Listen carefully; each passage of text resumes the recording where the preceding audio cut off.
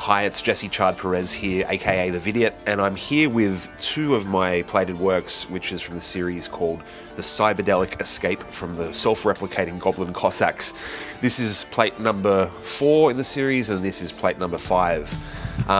So these works are not the actual full size, these are more the prototypes that I use to kind of show them to people, and I can put them in a car when they go to a bigger format, which is about 2 meters. They're harder to transport and store, so when I sell the works, that's when I take them to the larger format. These works are created inside at the outpainting section in DALL-E 2.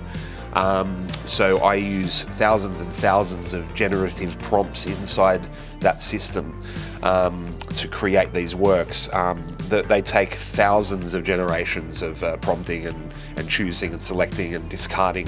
So these works are sort of a process of editing, and the reason why I call them cyberdelic artworks is because I love the concept of the word cyber, which stems from the Greek kybernetikos, which means to steer or to be a captain of a ship.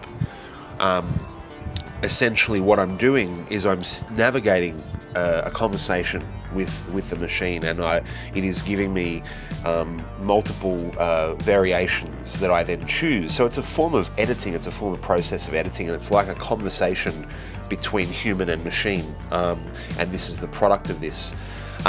They're intensely personal works. They take an enormous amount of psychic energy to produce. It's an extremely intense process to make them, because it's quite a, the works are in and of themselves quite intense. But they're also quite cathartic. When I'm doing the process, there'll be generations that'll pop up that make me laugh and give me emotive responses. So there is this sort of like emotive interplay between the machine system and the human system. So yeah, these works are sort of, in a way, a commentary on finding the interface between human and machine. I love Vangelis, the composer, and he always spoke to the idea that technology is like a chariot, and that we should be in charge of the chariot. It's just a means to an end. It is a tool that we can use, and if we use it with our human condition, we create fruitful work. If we are led by the technology, if we are kind of driven, where the technology wants to take us, then that can be somewhat disingenuous to our human condition. So these works are, in effect, a way that I'm infusing my soul or my human essence into this machine, but it is also helping me discover that.